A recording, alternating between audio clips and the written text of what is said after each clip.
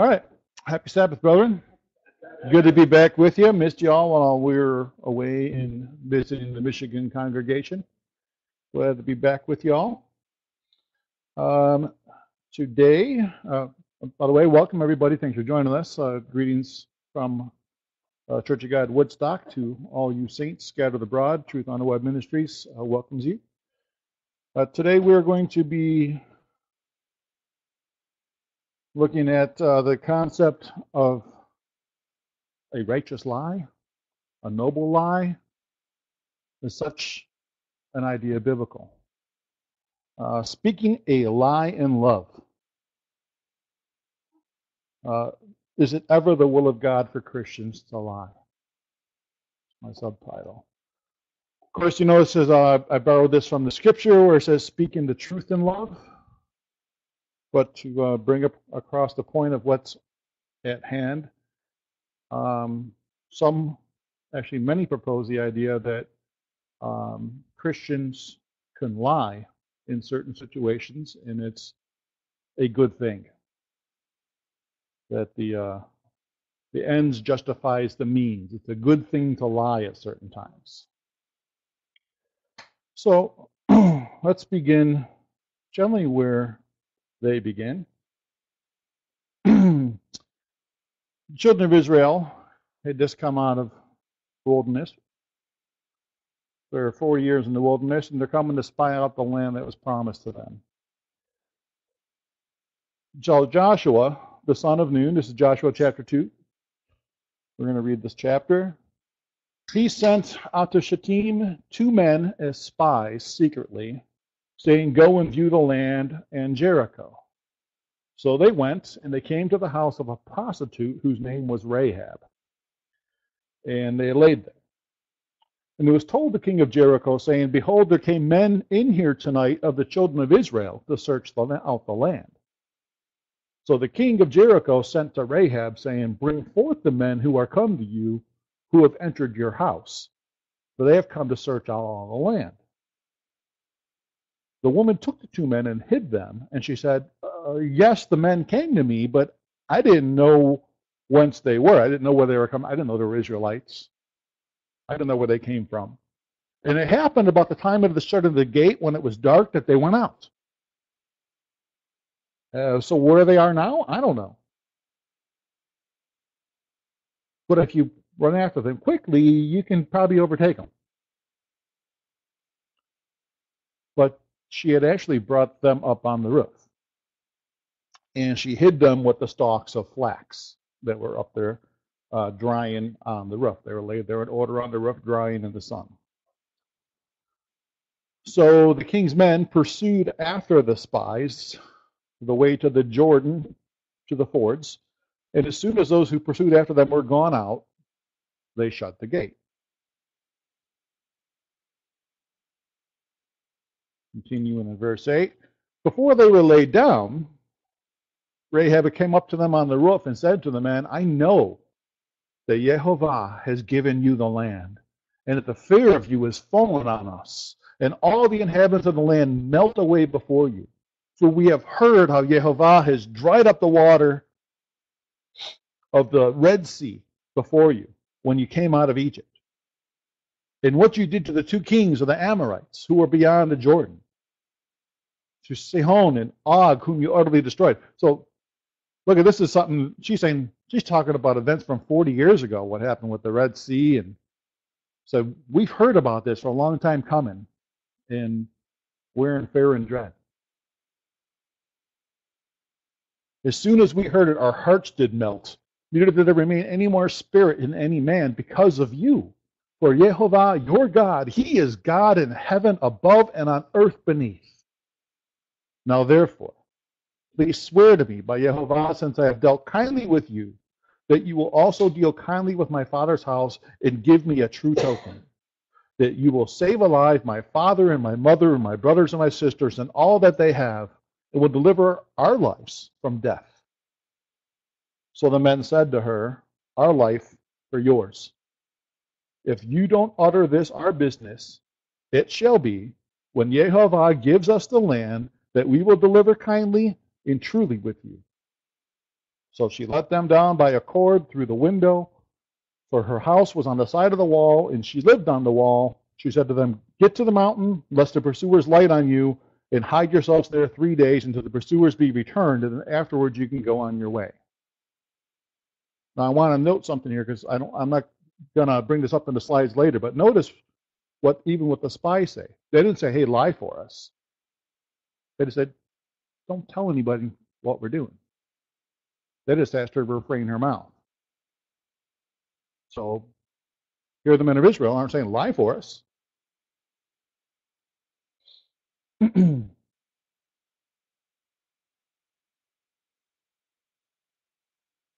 Verse 17, the men said to her, "We will made us to swear, behold, when we come into the land, you will bind this line of scarlet thread in the window which did let us down by, and you shall gather to you the house of your father, and your mother and your brothers, all your father's household. It shall be that whoever shall go out of the doors of your house into the street, his blood will be on his own head. We will be guiltless. Whoever shall be with you in the house, his blood will be on our head, if any hand be on him. But if you utter this our business, we will be guiltless of your oath which you have made us to swear. Behold, she said, according to your word, so be it. She sent them away. They departed. She bound the scarlet line on the window. They went. They came to the mountain, abode there 3 days until the pursuers were returned. Pursuers sought them throughout all the way and didn't find them. The 2 men returned, descended from the mountain, passed over, came to Joshua the son of Nun, told him all that had happened to them, and they said to Joshua, "Truly Jehovah has delivered into our hands all the land. Moreover, all the inhabitants of the land do melt away before us." Okay? So, taking this text, many have said, look, Rahab lied.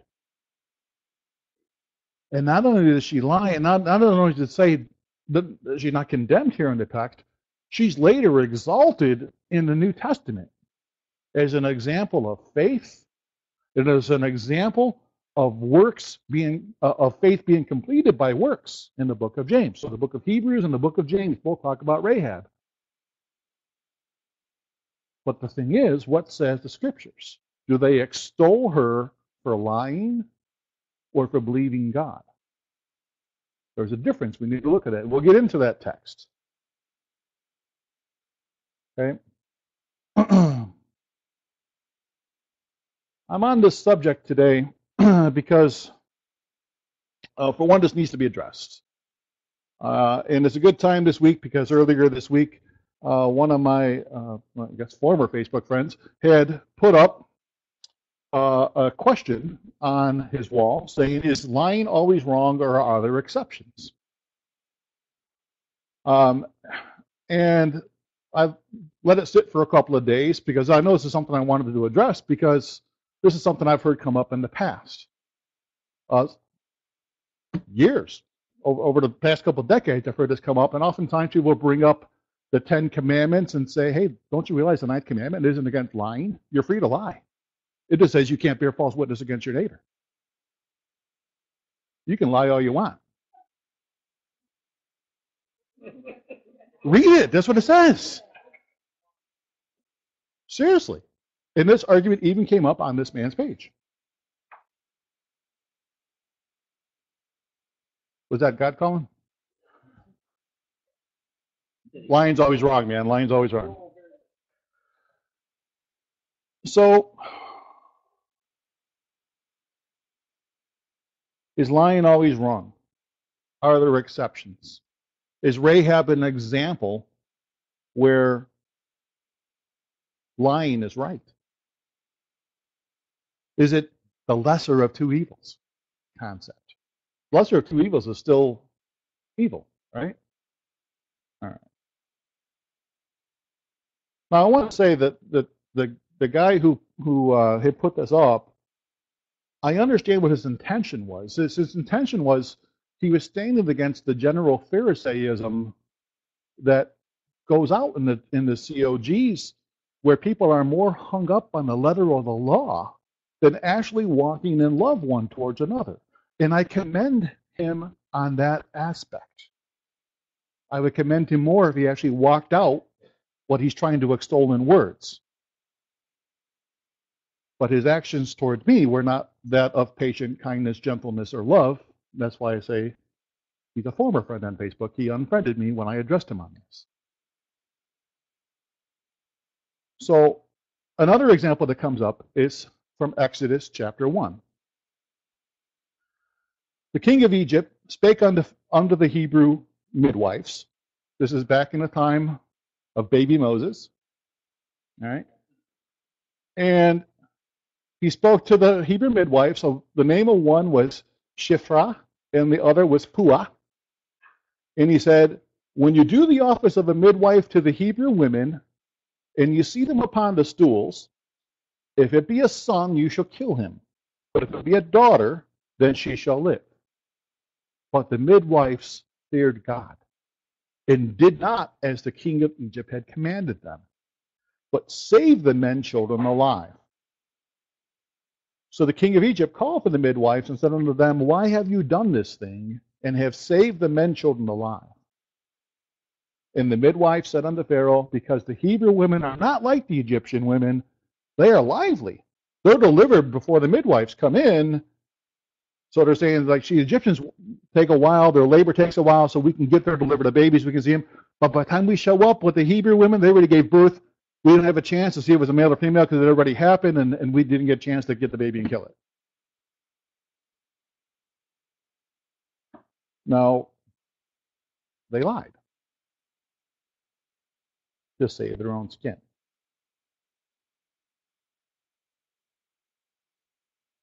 But it says, God dealt well with the midwives, and the people multiplied and waxed very mighty. And it came to pass, because the midwives feared God, he made them houses. Okay, now I'm not going to get into that verse and what that verse in of itself is about. There's a lot of different views on that. But the idea here again is that God rewards people for being liars. It's not said in that way, but that's what they're saying. That God rewards them because they lied. No, that is not the case. God rewarded them because they feared God, which it says in this text twice. They feared God. And so I said, these texts come up. Exodus 20:16, thou shalt not bear false witness against thy neighbor. Deuteronomy 5:20, neither shalt thou bear false witness against thy neighbor. So if you bear false witness for your neighbor, that's okay. But if you bear it against him, now you've broken the law. If I say, I saw Ron rob the bank and he didn't rob the bank, now I've transgressed the law. But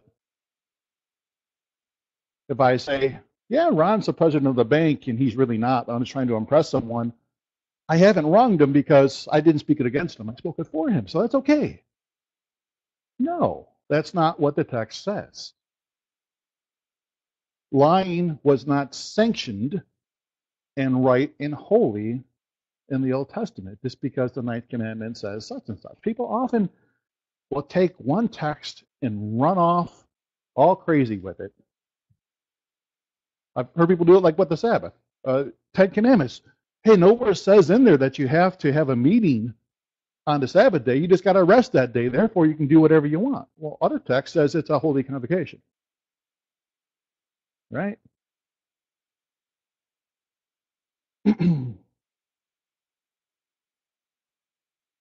So let's look at other text in the Scripture. Proverbs 12:17 says, he that speaks the truth shows forth righteousness, but a false witness deceit. So, are we called to show forth righteousness or to show forth deceit? Righteousness. Right?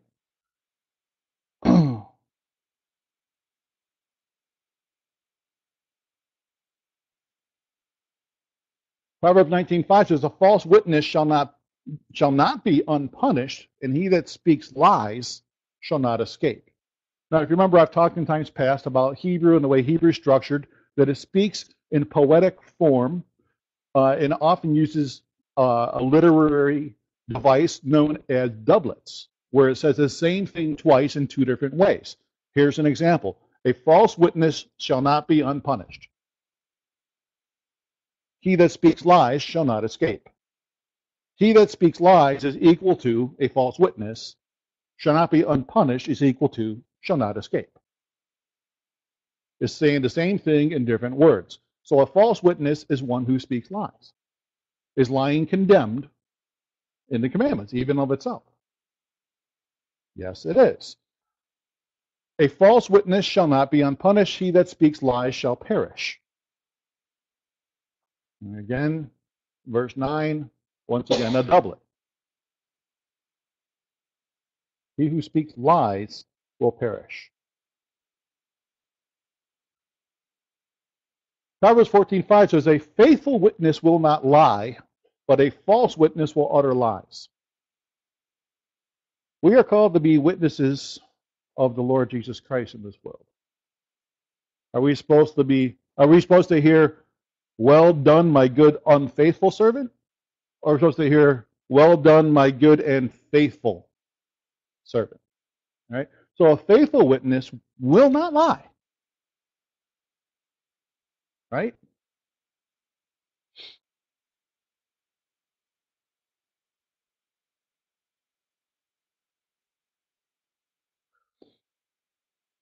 What does Torah itself say? Leviticus 19:11-12 says, you shall not steal, neither deal falsely, neither lie one to another. You shall not swear by my name falsely, neither shall you profane the name of your God. I am Yehovah, I am the Lord. And as I've gone over in times past in the Sacred Name series I've done, profaning his name includes uttering lies in his name, or as a Christian. If I do anything that's hypocritical to our new nature, our nature of holiness in Christ, we profane his name. So we're told directly here, don't lie to one another.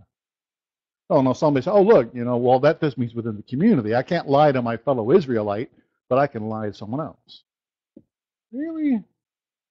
Where's that in the scriptures?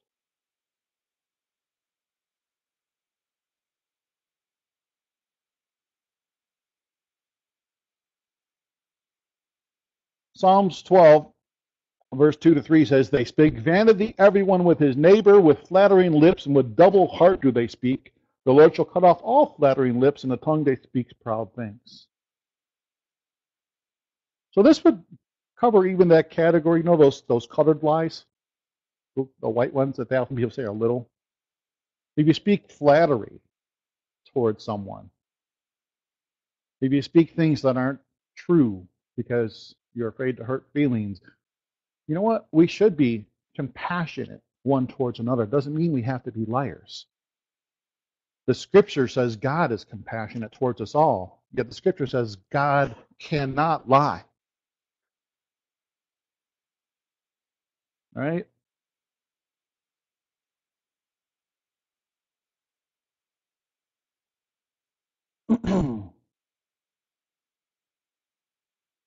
So here again, here's kind of the dichotomy, the false dichotomy that was being put forth on this man's page. The idea, he was trying to show how love is above law.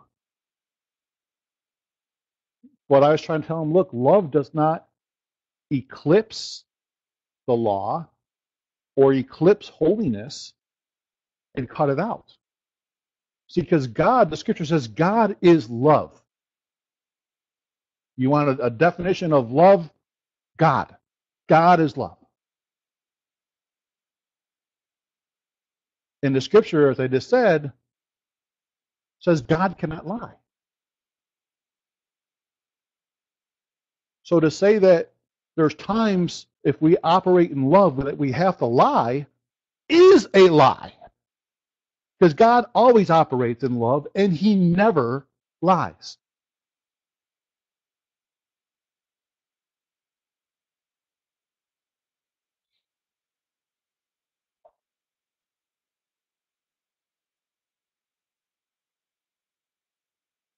Proverbs 6, verse 16 and 19 says, these 6 things does the Lord hate. Here's 6 things that the Creator, God, who is love, hates. 7 are an abomination to him. A proud look, a lying tongue, hands that shed innocent blood, a heart that devises wicked imaginations, feet that be swift to running to mischief, a false witness that speaks lies, and he that sows discord among the brethren. A lot of these can be intertwined, and oftentimes when one's happening, all of them are the rest of are happening. But something he hates, he finds abominable, is a lying tongue and a false witness who speaks lies. Now, if the Lord hates it, is he ever at some point going to say, put this in your utility belt to use at some time in your war game with Satan? Put this in your belt of truth. Equip your belt of truth with a lie so you can pull it out at some point when you need to defend somebody for the faith. When you need to protect someone, you can protect them with a lie, because that's what lies do. Is that sound? Is that biblical? We need to learn to discern, brethren, and understand what the scriptures really say and what they're really calling us to.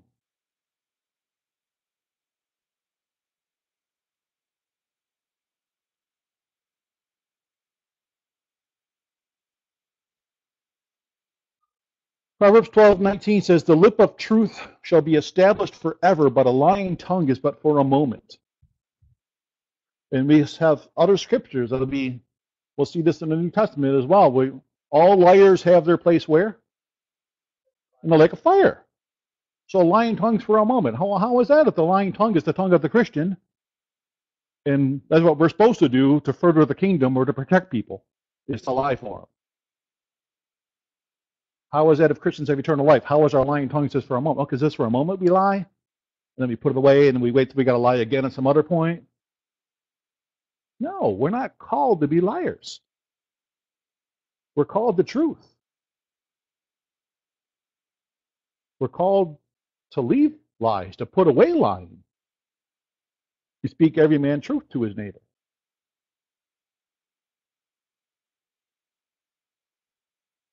Lying lips are an abomination to the Lord. Yea, he has said it once, he has said it twice. They that deal truly are his delight.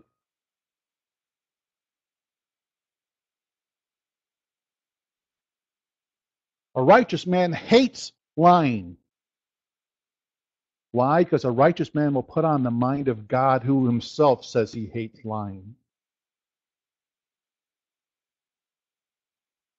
That's the problem where people are going with this, is they're not putting on the mind of Christ.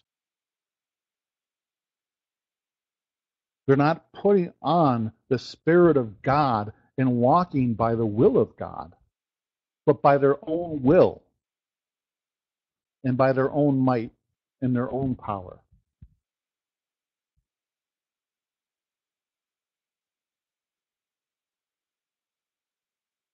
A righteous man hates lying.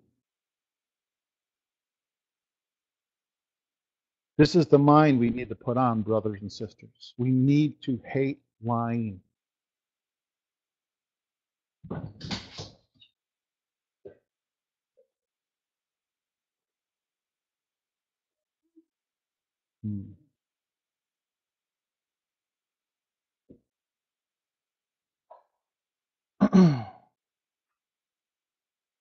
Paul wrote to Timothy, he says, he had said in the previous verse that we know the law is good if it's used lawfully. But he says, knowing this, that the law is not made for a righteous man. It's made for the lawless, the disobedient, the ungodly, the sinners, unholy, profane, which includes the murderers of fathers, murderers of mothers, the manslayers, whoremongers, them that defile themselves with mankind, men stealers, for liars and perjured persons. If there is any other thing contrary to sound doctrine. Being a murderer of your father is contrary to sound doctrine. It's ungodly, it's lawless, it's disobedient, it's the way of a sinner, it's unholy, it's profane. Being a murderer of your mother is against sound doctrine. Being a liar is against sound doctrine.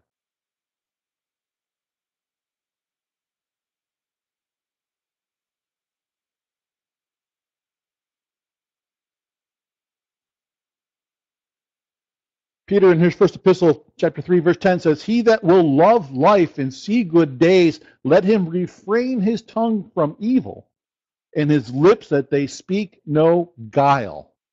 In case you don't understand what guile is deceit, lies. If we want to have eternal life, we're to keep our tongue from speaking lies. Here again is a doublet. Refrain your tongue from speaking evil, your lips from speaking guile. It's the doublet concept here from Peter.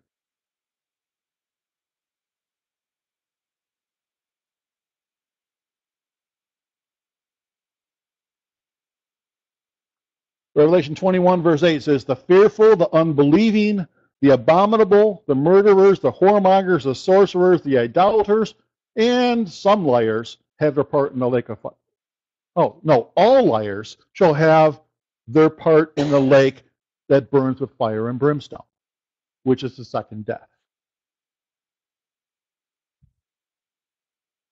Now, of course, we realize there are murderers or former whoremongers or idolaters or liars who have come to life in Christ Jesus, but they have put off the old man and put on Christ Jesus. So there are some who were abominable, some who were murderers, some who were liars, who have now put on Christ, and they don't have this for their future. But those who haven't will continue in lies and whoremongering and idolatry, and will face the lake of fire.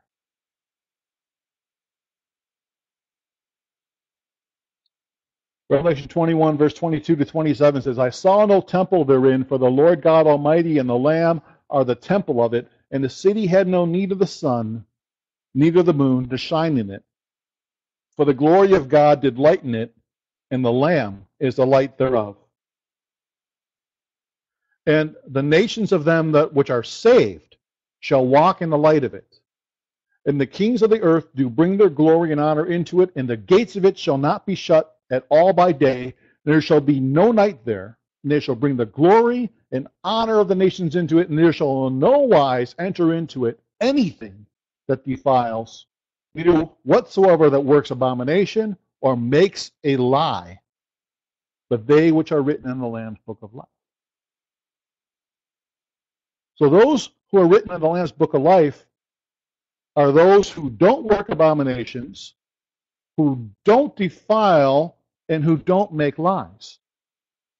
Do you see this? Do you get this from the scriptures? Am I reading something? Am I performing eisegesis right now? Am I lying to you right now in saying this?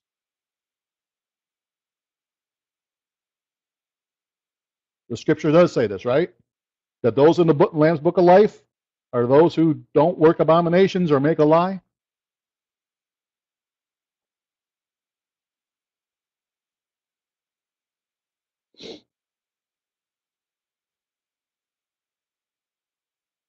Verse 14 and 15, chapter 22, Blessed are they that do his commandments, that they may have the right to the tree of life, and may enter in through the gates into the city. For without are the dogs, the sorcerers, the whoremongers, murderers, and idolaters, and whoever loves and makes a lie.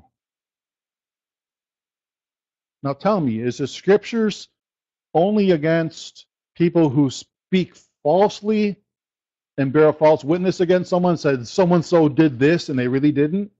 Or is it against all forms of lying?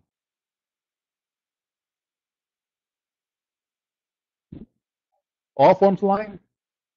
Anyone disagree with that? Is there any lying that's okay? Exceptions to the lie?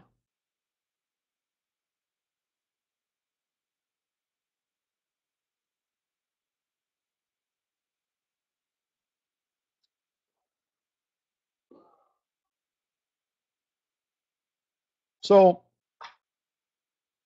in my discussion with the man, this is the brief discussion that happened yesterday. Went over the course of maybe 6 or 7 posts or comments over the course of maybe an hour and a half before he decided to unfriend me because he didn't like what I had to say. But what one of his points was when people wanted to say, "Hey, look, we shouldn't lie. There's no exception." So, like in the one case, he answered a woman, and he said, "So if a rapist is looking for you, do you expect your husband to tell him where you are? Because your husband can't lie."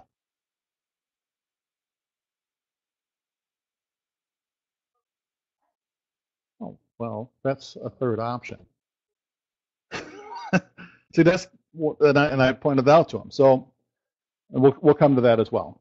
So I had the discussion with him, and right again, this is his first jump on me. I only have so much of it because only some of it was on my phone because I can't now see his page, so I can't copy word for word everything that went down. But he said, "I would hope if a rapist was looking for your wife and you knew she was hiding inside the house, you would at least attempt to deceive him, if not knock him on the head. If I were ever in trouble, I sure would not want to depend on your kind of Christian to help." So he wants to depend on a liar to help him. He doesn't want someone who will stand for holiness to help him. So therefore, he doesn't want God to help him. He doesn't want Jesus Christ to help him because they don't stand for lies. He wants someone who walks in the image of Satan to help him. Now realize, he ain't thinking that way. He doesn't realize that's what he's saying, but that's what he's saying. He's saying, if I'm not willing to lie for him, I must not love him.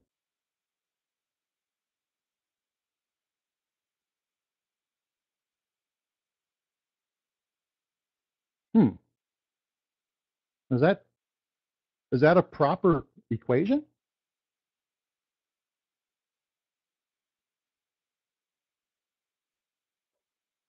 I asked him, would God lie for you?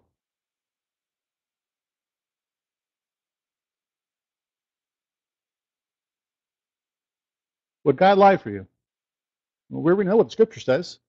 Titus 1:2, in hope of eternal life, God that cannot lie, how before the world began, and also says in Hebrew that two immutable things, and one of those things is God cannot lie. It's impossible for God to lie. And yet God is love. Perfect. But he doesn't want someone who stands for perfection and for holiness to be his defense in his day of trouble. He wants a liar to be his defense in the day of trouble. And that saddens me. And again, I don't say this to his shame. I'm not trying to shame the man. I was trying to instruct the man to understand there's a higher calling in Christ Jesus. And stop telling people to set the bar here and it's good to lie. That some lies are good. That is a lie and it's not good.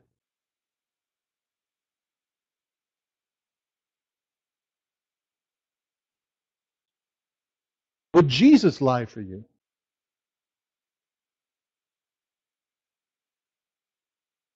God, who so loved the world, who gave his only begotten Son, who by his stripes you are healed, who bore all your sins upon the tree, who literally laid down his life's blood for you, would he lie for you?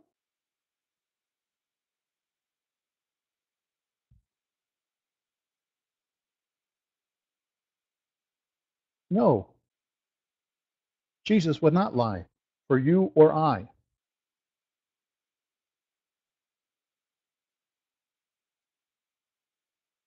This one is often brought up if I have it for my title slide. You're in Nazi Germany. Nazis come to you. Where's the Jews that are hidden? Tell me where the Jews are. What do you do? Do you say, oh, I hid him in the compartment of my floor? Or what do you do? See, because in my discussion with this man, there's only two options, A or B. Tell him where the Jews are, or lie about the whereabouts of the Jew.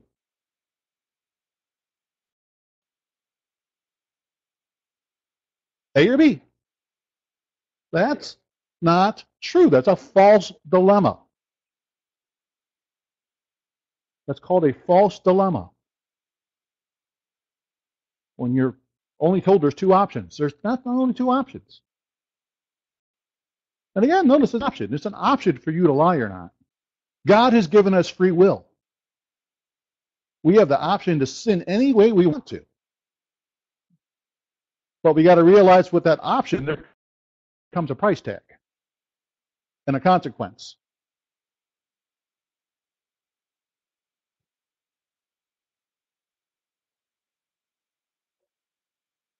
Yeah, option C, we don't have to say a thing.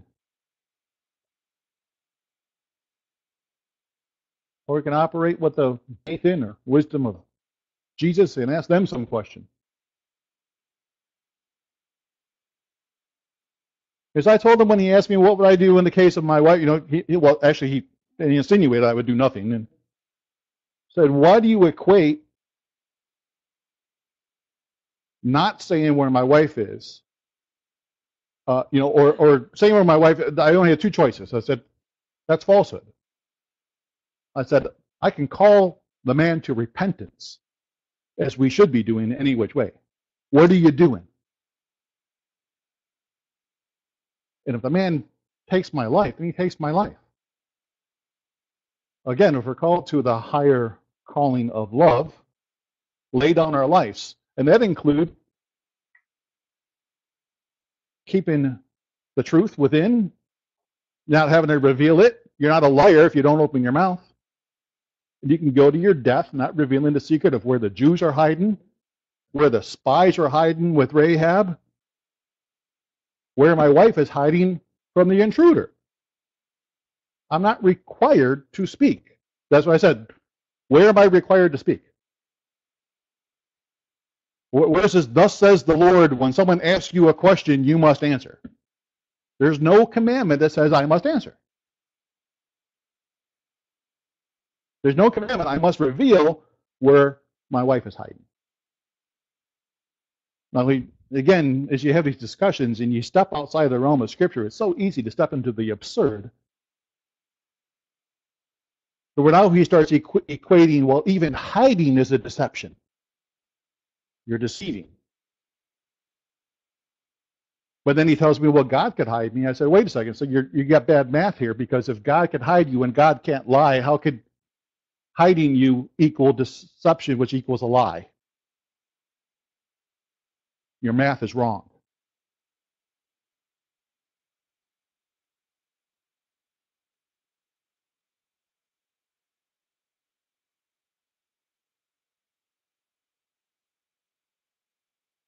So regarding Rahab, what says the Scriptures? For what cause was Rahab upheld as an example of faith? Was it because she was a liar? Behold, Rahab the liar, go and do likewise. Behold, Rahab the harlot, go and do likewise. No. She was a harlot. Yeah, go be a harlot. Hey, she was hey, she was being a harlot at the time, and if she's being a harlot and being a liar, and you think you can justify being a liar, then be a lying harlot too. Why not? If we're going to justify the one sin, why not the other? Because she was doing both when she was protecting the spies.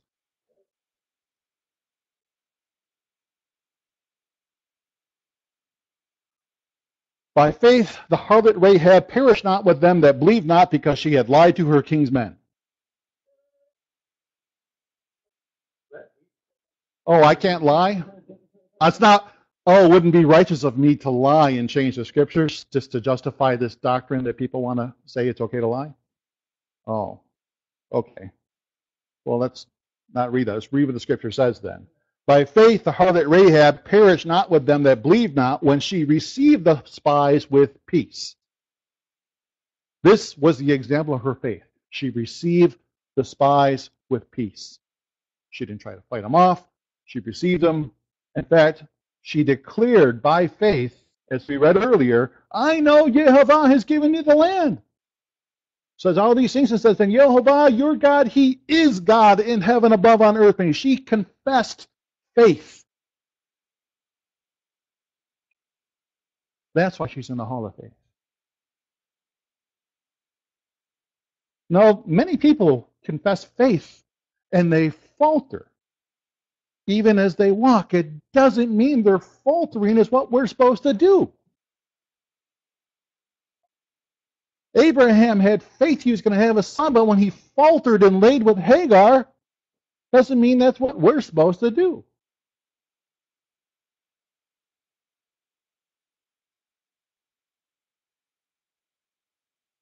The disciples faltered at times. It doesn't mean what we're supposed to do, just because they were people of faith.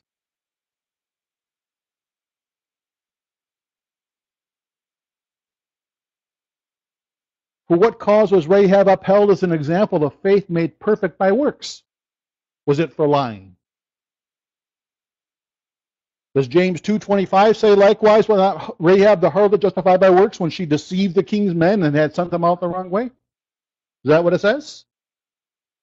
No, it's not. It doesn't say about her deceiving the king's men. It says she received the messengers. Not that she deceived the king's men, she received the spies and sent them out another way. Has nothing to do with what she said to the king's men.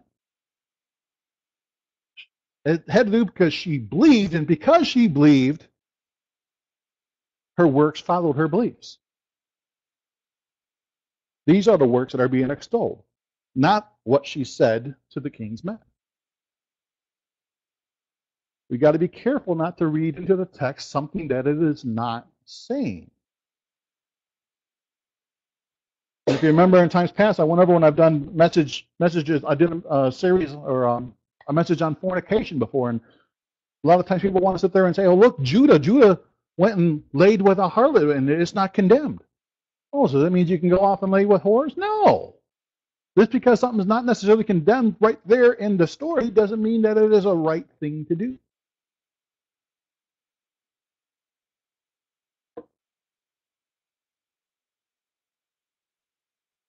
We are called to be children of light. What does light do?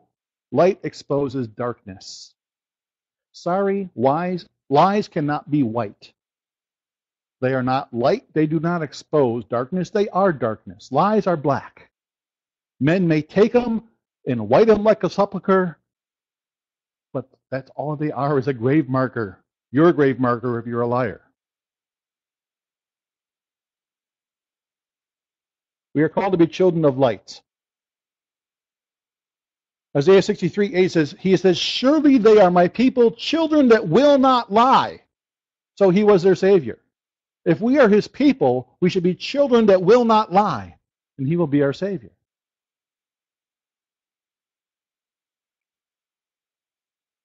Paul told the brethren at Ephesus, wherefore put away lying, speak every man truth with his neighbor, for remembers one of another. Let no corrupt communication proceed from your mouth, but that which is good to the use of edifying, that it may minister grace to the hearers.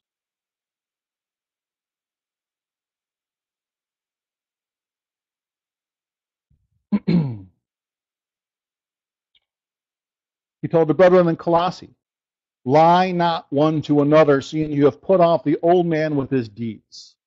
In other words, the liar is the old man. So in times of trouble, it isn't like, oh, wait, quick, resurrect the dead, become a liar again. and now I'm the great protector. No, what is the our warfare dress? Ephesians 6. When we're in battle, we wear the belt of truth, not the belt of lies. That lies aren't to protect us or protect someone else.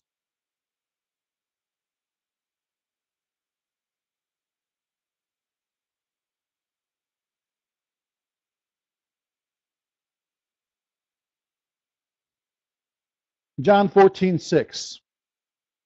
Jesus said, I am the way and the truth and the life. Jesus Christ is the head of this body. Being the body of Christ, we are also supposed to serve as the way, the truth, and the life. We are one with him, as he has prayed to his Father that we would be. We should be the way of truth. There's no lie in the truth. Jesus had said to the Samaritan woman that those who worship must worship in spirit and in lies. No, and in truth. This is the way of truth, is what we're called to. It's not part-time truth. I am the truth. It is not some truth. It's not mingled truth. The truth. Now I asked this of him, and he didn't answer me. It says in the text that Jesus came as one born of a woman, born under the law, to redeem those who are under the law in Galatians 4:4. And he says that he came to his own, and he had to be sinless to be the Savior. Could Jesus have lied while he walked on earth and still be our Savior? That's the first thing I asked the guy. No answer. So I proceeded with other questions and statements. Could Jesus have lied and still be our Savior?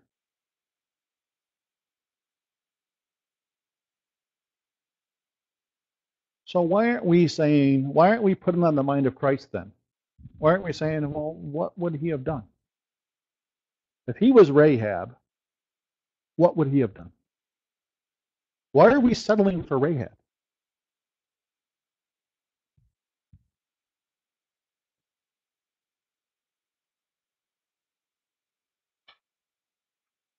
Is it ever the will of God for Christians to lie? Think about that. Here again is something he wasn't thinking about, because he's saying there are certain times when it's okay. So if you're justifying it, that means if it's okay, it means it's no longer wrong. It's the right thing to do. And if it's the right thing to do, that means that's God's will. What you're saying is, it is the will of God for Christians to lie. That's falsehood. That is a lie.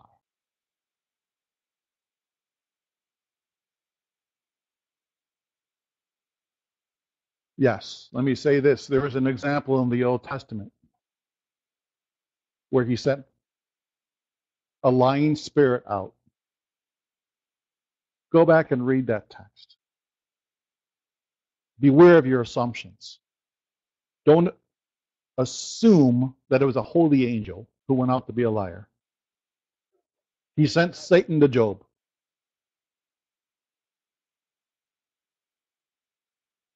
And show me any example where he asked the Christian who will go and be a lying prophet. Anywhere. Don't cause people to stumble by the way you divide the word. Divide it rightly. There is no scripture that justifies lying for a Christian. Anyway. Who wants us to lie? God or Satan? According to this, and I asked him this too. This is when he unfriended me. So I asked him, I said, who wants us to lie, God or Satan?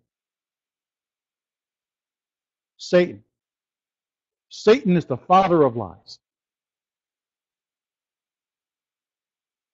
So why are you, this is what I asked him, so why are you telling brethren that God wants you to lie? Who told you that? Who whispered that in your ear? Who is the father of lies and liars? Is it God or Satan? Jesus said, you are of your father the devil. The lust of your father you will do. He was a murderer from the beginning. He abode not in the truth because there is no truth in him. When he speaks a lie, he speaks of his own, because he is a liar and the father of it. So who invented lying? Satan. So whose image are you bearing when you're a liar? Whose likeness are you following when you're a liar? If we believe that lying is sometimes right, we are saying it is sometimes right to act more like Satan than God.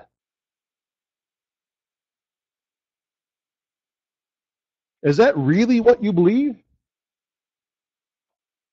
Is that really what you're going to teach other brethren? It's okay to act more like Satan than God at times. It's okay to lie.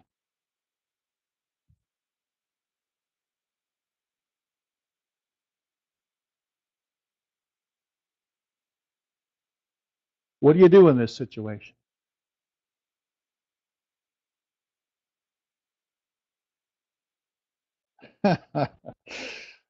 What do you do in this situation? Word? Word? What old Rahab do? Is that what we ask? Is that what our bracelet says? What old Rahab do? So that's what I'm going to do. What old Rahab do? That's what I'm going to do. Because he gave some apostles, some prophets, some evangelists, some pastors, some teachers for the perfecting of the saints, for the work of ministry, for the edifying of the body of Christ, till we all come to the unity of the faith, unto the knowledge of the Canaanite harlot, to the perfect man, to the measure of the stature of the fullness of Rahab. Because that's our goal. Is that your goal? To be equivalent to a Canaanite harlot? That's not my goal. That's not our goal in Christ. To be equal to a midwife in Egypt. Our goal in Christ is to attain to the knowledge of the Son of God, to the perfect man, the measure of the stature of the fullness of Christ. He is the bar, both in English and in Aramaic. He is the he is the bar.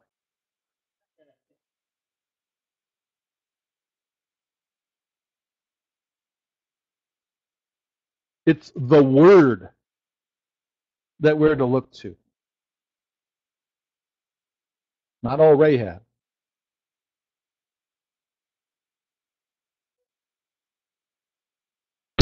Jesus Christ is the standard.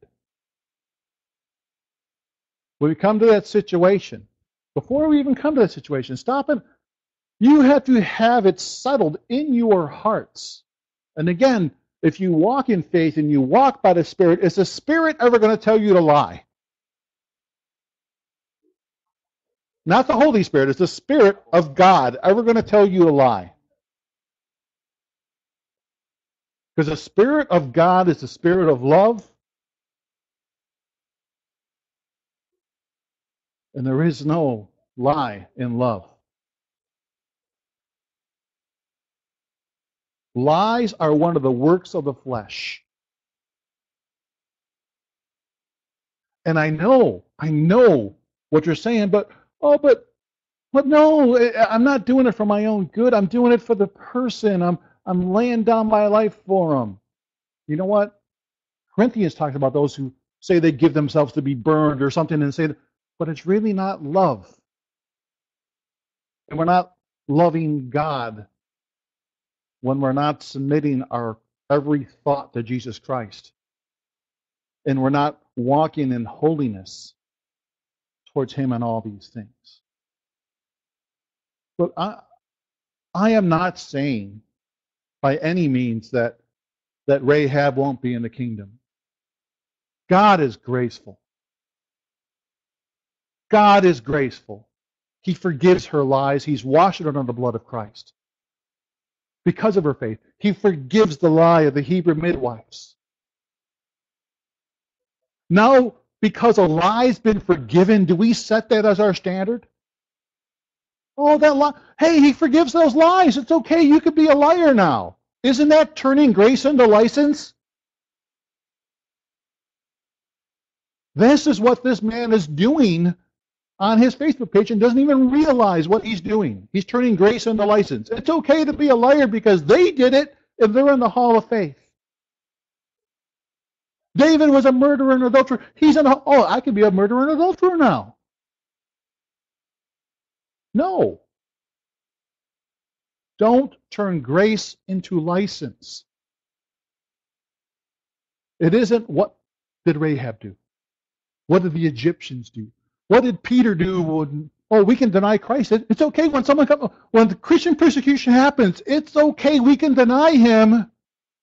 Peter did it. It's okay, we can deny Him. We'll still have eternal life. That's not what Jesus says. Don't take the grace that was extended Peter and drape it on yourself.